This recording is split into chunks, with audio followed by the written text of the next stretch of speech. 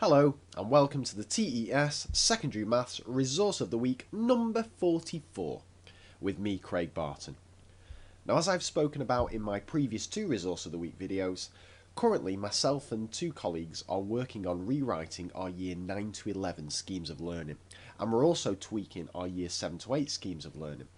And my life is being made a hell of a lot easier by some of the wonderful resources that have been uploaded to TES Maths. And each week I'm picking a particular resource that's helped me and talking about it a little bit. Now this week we come to look at lesson starters.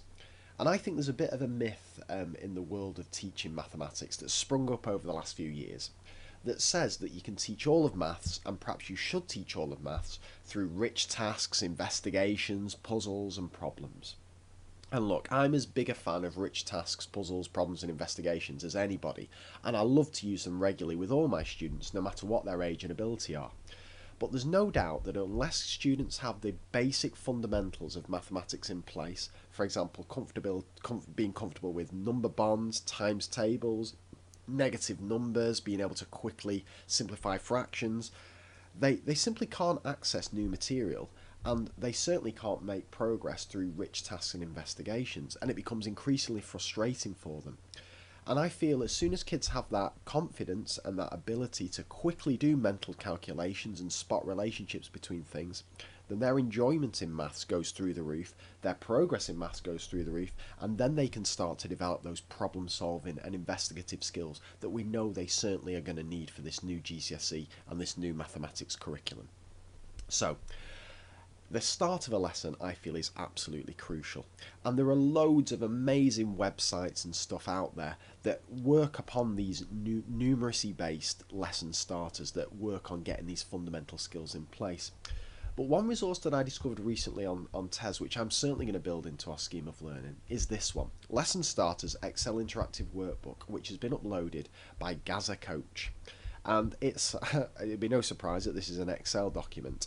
And Excel's absolutely wonderful. Those of you who've been following my Resource of the Week series for the last couple of years will know I'm a bit in love with Excel, and I'm a bit more in love with people who can do amazing things with Excel.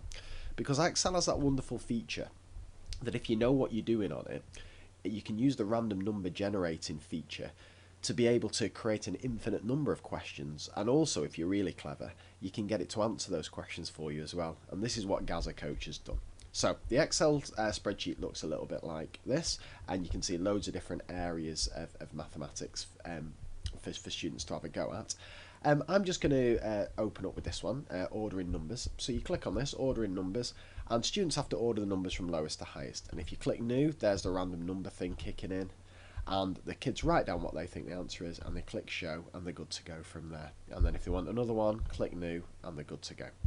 Incidentally, this level thing here seems to be a little bit broken on this one, but hopefully the author will get this sorted fairly soon. But I'm pleased to say it's working on all the other things. So if I go back to contents, let's pick another one. What about this one? Reading numbers. Read the number out below. So again, just very quick start, a quick fire thing that you can bang on the board at the start. I like this one as well. Digit value. This is very clever. So there's a number. What's the value of the number 7 there? Let's have a look at the answer. That's 700. Give the kids another one. What's the value of the number 4 there? That's 40, and so on. And then we get into slightly different areas of mathematics as well. This is wonderful. What about this? Bid mass. I know you can't quite see the B's been cut off there. But look at this one. Work out the sum below, which of the answers below is correct. Somehow he's cleverly managed to get it so that the wrong answer the kids will get to if they do bid mass in the wrong way. And loads of really nice ones. That's obviously one of the old classic bid mass ones that kids get wrong time and time again there. So you can see here that there's just loads of ideas for quick fire start activities that can be used either at the start of the lesson or perhaps even halfway through the lesson, just to bring the whole class together and just a bit of quick fire stuff. I'll tell you another one I really like here actually. What about this? Comparative bar charts. This is clever stuff. So again, just a bar chart with data there. Perhaps bang that up on the board and say to the kids, alright, I want you to write me down two things that bar chart tells you, or I want you to represent that data in a different way. Wonderful stuff that gets the kids thinking about data handling as well. This is good as well, mental methods. This is an example of where the level thing, I think where this works for this. So if you want to step it up a little bit, There you can go to the level 3 one, which is making sure their times table division bonds are firmly in place, which is absolutely fundamental for simplifying fractions or factors or all that kind of stuff. If I just go back, should we pick one more out? What about this one, rounding? This is nice as well. So again, loads of things for the kids to round, and you can select what you want them to round it to, and it'll come up like that. So really, really clever stuff, really simple, and I like the idea that it's all there just in one document. And I find that when I'm creating schemes of learning, I don't want staff to have to use several different resources. If I can find one resource that does a job really well, then I'll always favour that, because staff get comfortable with it and they're more likely to go back to it.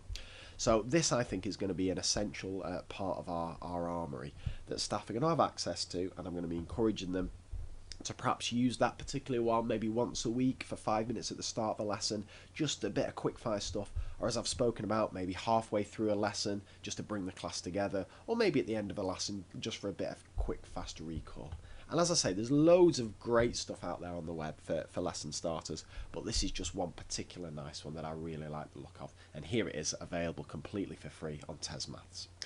Incidentally, if you are interested in the progress that we're making and the ups and downs that we're having as we try to create this scheme of learning over the next few weeks, I've been blogging about it. So if you go over to my website, if you just go to mrbartonmaths.com, and you'll see a link to the blog there. If you just Google Mr. Barton Maths blog, you'll get there. And you'll see a series of posts that I'm writing about writing a scheme of learning that some of you may find interesting. If you have any advice for me, then please let me know. And all the TES resources that I find useful will go on that blog as well. So there you go. Just one more resource of the week video to come next week to mark our final week of term. The end is finally in sight. So I hope all's well with you all, and I hope you're having a fairly peaceful end of term and roll on the summer. Take care, and bye for now.